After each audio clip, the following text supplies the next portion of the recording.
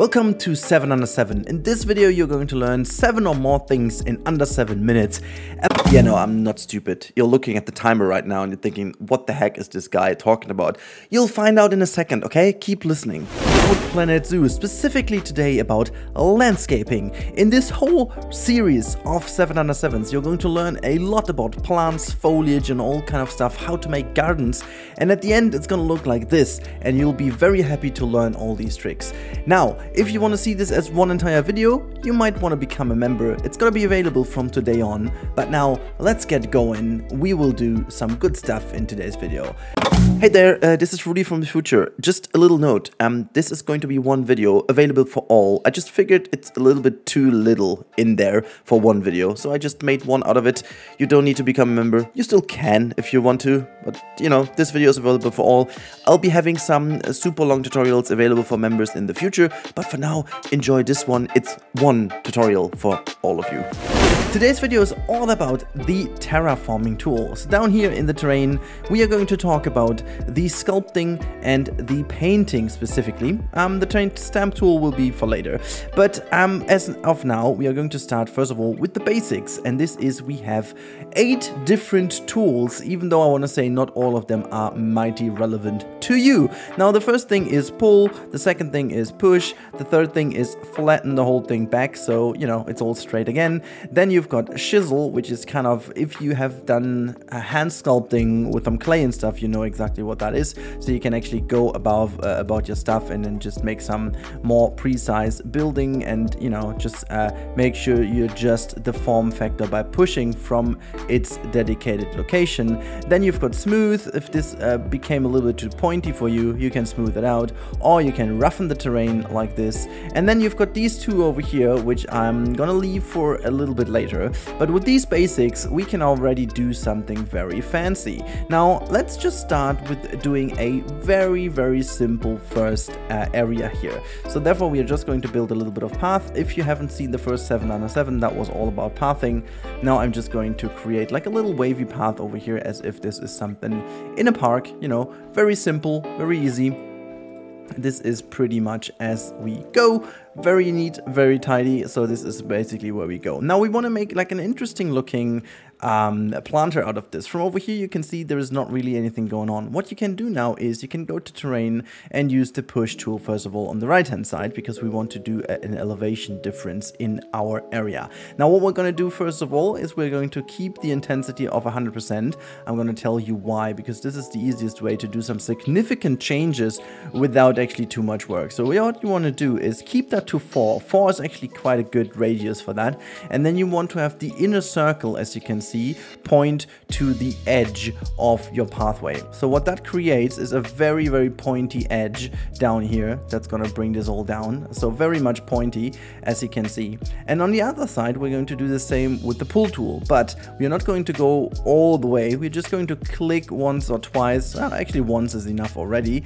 And then we want to go over to the flatten to foundation tool and keep that relatively tight to your pathway. And then you do the exact same as on the other side, you know, just gonna go and follow your path, because the pathway actually acts like a border and you can't really go into it. It's gonna create these rather ugly kind of edges over here. We're going to get rid of them in a second. This is where you're going to use the smooth tool. Now what you want to do is maybe not keep that on 100%. Go down to like 80 and then go back and make this like 5 a bit bigger for the left hand side, and then you just go over it and you can see it creates a bit of a more subtle area. We are going to change this even more in a second, but this should be fine for the moment.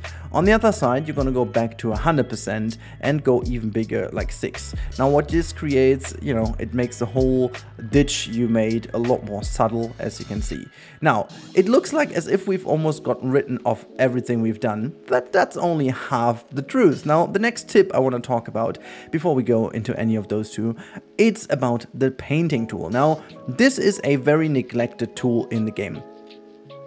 To be honest, at the beginning, I would always try to start off taking some soil or actually some short grass. The reason why is it gets rid of the animated long grass, and then you can see way better how your incline has worked. So we're gonna get rid of this, as you can tell. Now what you want to do now is you want to use the shadowing to your advantage. So what we're gonna do is we're gonna go with soil heavy, go to 2, and then you want to do like 60 or 70% is fine. Now we're going to fill the lowest part of our ditch with this relatively quickly. And what we're going to do on the other side is we're going to keep this here to the side, but we're going to go with the soil light and just keep doing this here on the side as where there is the edge. And then you're going to do this on this back side as well, just a subtle bit. And then you can have some long grass on top again. Just like a little bit, it's you know, just so you have a bit of these things coming up again, like so. And if you want, you can also mix in some rock smooth, but I want to go all the way down to like 30%. It should actually be just like a tiny bit here to the pathway, nothing crazy. And then also just, you can also bring this in here and there if you want to. Just like that as well on the other side, it just works fine. And what you want to do then, and this is relatively important when it comes to making areas look coherent, go back to grass short for the right hand side and turn the size quite high and go all the way down with the intensity. I wouldn't go necessarily to 10%, that just mostly doesn't do anything, but 20% is okay. And then just very carefully click, just don't do much, okay? You don't need to do much, just click a couple of times. And you do the same on the other side, like this. It will get rid of your long grass, but it doesn't really matter too much. You can change the long grass again, because that's the last thing we're going to do now. Increase the intensity again, go all the way down to even 3. Sometimes I've got a hard time getting 3, but if you have 3 is fine. Just get in with the long grass again. And at the very end, you can also just use your smooth tool. And one thing I would actually recommend is getting the edges a little bit better. I mean the lower and the upper one over here. You're just going to increase it all to 100%, go way bigger, 5 is fine. And then just make sure that this edge is fine. This one over here is fine. At the end, this one is going to go a bit more subtle. And that one is going to go a bit more subtle. Now you've learned how to use terrain elevation to your advantage. As you can tell, there's not like a huge difference over here, but we do have a certain kind of elevation, and this will make already quite a difference. You can see there is something we don't want to have, so let's get back here, make sure this is a little bit smaller, and then you can actually create this. As soon as it stops having these ugly edges, it looks very fine, I think, you know. As soon as you've done that, this is pretty much what you needed in order to just create a little bit more of a nice area. Now, we have created these 2 inclines, and I might say that this is already quite a nice starting point to do our gardening. But before we do so, let's get in with some rules, first of all, to the terrains again, because we have skipped 2 things in the last part, and this is flatten to surface or flatten to terrace or terrace. Now, flatten to surface is a pretty simple tool, and what you can do with this is you can just point your mouse actually, or your cursor actually at an incline until you're happy. And this is something to make this whole thing look a bit more realistic. Now obviously this incline over here is fine because it's right next to the pathway, and it would make sense because the the pathway is kind of paved, and then this can go up. But the back is a little bit too sharp in my opinion. So what I want to have is a little bit more of a subtle incline. So this looks fine to me.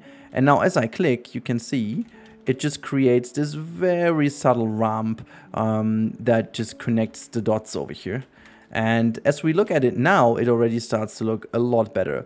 The same actually approves for this area. So as you can see over here, you can do the same and create a nicer shape all over. And I want to just do it that way. And just go back down here, create something like this. This one is nice as well. And then re-smooth, as we learned in the last part already. So we have a bit more of a different looking area, you know. It's a bit more hilly, it's a bit more different. I quite like it. And what I want to do now is go to short grass and just get rid of all the stuff around, because it just annoys me in my eye. But now, yeah, there you go. Now it's cleaned up, and we can get some patches of long grass in as soon as long as we have it that way. That is fine. Okay, now as this is done, we can actually go in and smooth certain things out that haven't been looking too well. There you go, and all good. Now, what we will learn in this part is the basics of ground shrubbery, as I call it.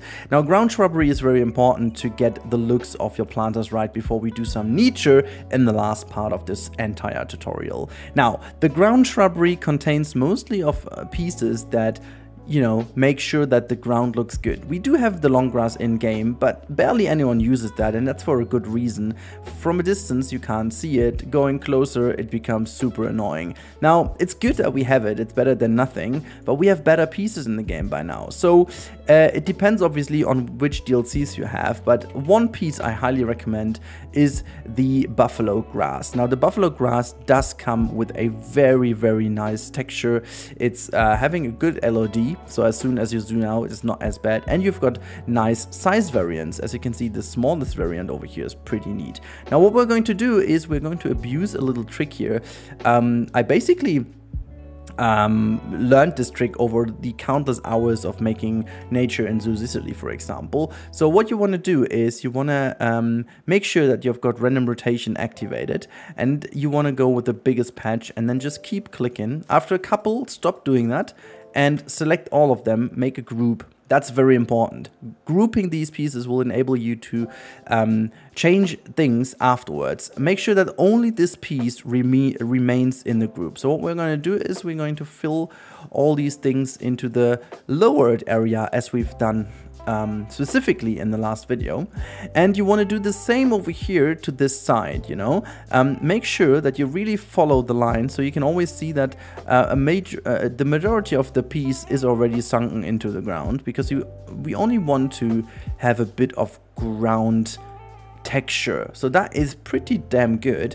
And the same goes to the back side of your incline over here. You can actually be, oops, that was a bit stupid. You can actually be a bit more fancy, like so. It doesn't really matter. You can also just go in here. Make sure it's not too neat and too tidy. You want to actually make it a bit more random. That is super important to make it look more natural. Just click these things in wherever you want. So like this, and ensure that you don't have too many overhangs. So for example, over here, if I do click it here, you can see there's like a little overhang over here that's gonna look ugly later on, so try avoiding that.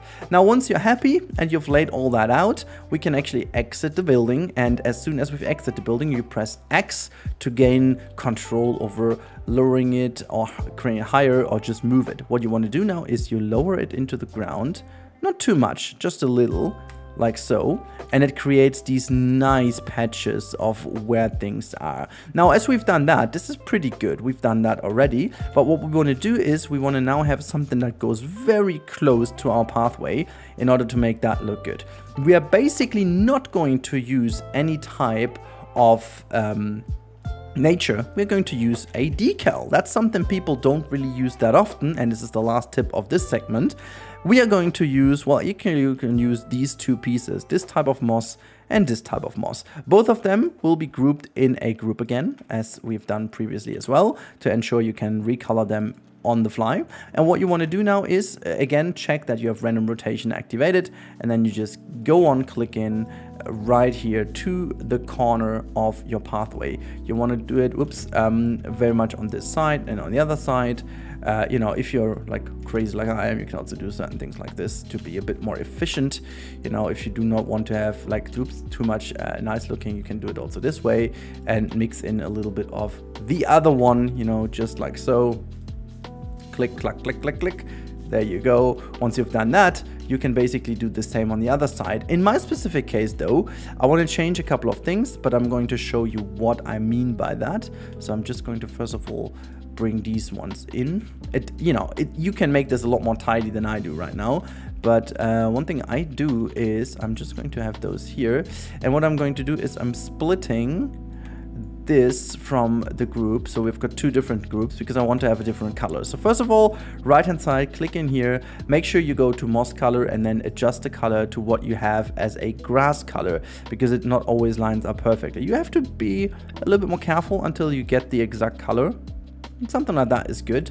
And then you can also always try to make sure that you adjust that a little bit by adding in a color. Something that really works well as well is going into like a bit more reddish color, so just as the ground is as well, just hit OK. And then on the other hand side, I thought it might be good to just go in with a little bit more, as you can see, desaturate. That just works a little tiny bit better with the more gray dust I have over here. And that's that. You already have a pretty good ground shrubbery area. Very simple, very effective, and this way you can really make your areas look nice. It depends on what you want to do here. You can put some rocks and stuff in and make it look good. We are going to talk about the actual foliage. So for that, we're going to go to the nature tab first of all, and we've done a couple of shrubbery things. What we want to do now is we want to lay out our area. So first of all, what I want to do is you first of all need to understand what we want to do. So for my part over here, I want to go something temperate. So I'm going to use North America and Europe, and I'm going to go biome temperate, but I will also click on taiga, grassland, and tundra as well, because tropical should not be in here, desert neither, but these things pretty much all just kind of grow over here, just to have a little bit of a limitation. But as this game needs to be a bit more different when it comes to categorizing, there will always be things that you technically could have in temperate area anyways, and then they would be locked away if you choose certain things. So I would be very careful with that, but this choice over here might be good. Now, you want to understand that you need certain focal points in order to guide what your area should look like. So one thing I want to have in here is the weeping willow. This one is a little bit, I think I'm going to go with the big one. And what I want to do is I want to drag this one over here, so as like a little focal point in the back. So this is pretty damn good. So we have something already over there, and then I want to have like another one that is pretty much a bit more over there, just sinking that in. So we've got already, we already have something that is framing our area. Now, it's also pretty clever to go with a bit more of another tree to the left hand side, I assume. So what we are going to do is actually, you know what, let's get rid of the filters.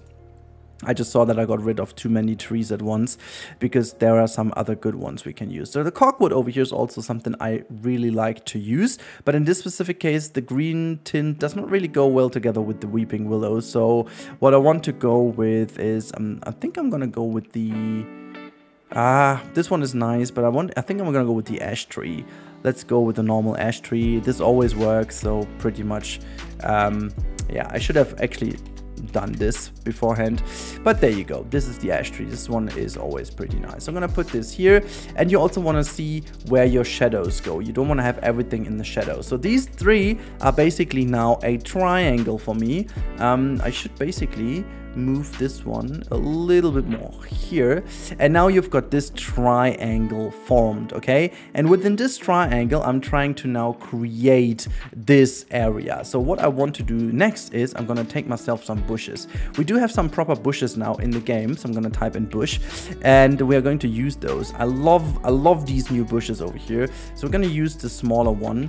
I still have random rotation activated. What I like to do in order to maintain a certain angle for them, because mostly they grow straight and they are not tagged to the side like this, I'm gonna go to the path, because it's always perfectly aligned.